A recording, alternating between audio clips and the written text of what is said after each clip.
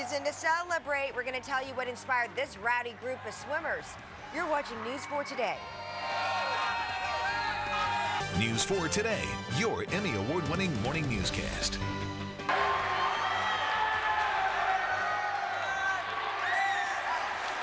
You know you've won a swimming competition when your fully clothed coach jumps into the pool. Students at 2 Fairfax County schools are waking up champs this morning. The boys from James Madison High School and the girls from Oakton High School won the Northern Virginia Region Swimming and Diving Championships yesterday at Oakmar Rec Center in Oakton.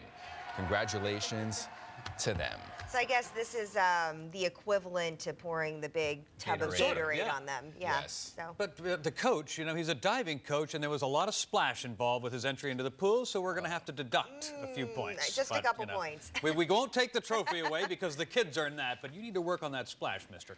Outside this morning, a little splash of snow coming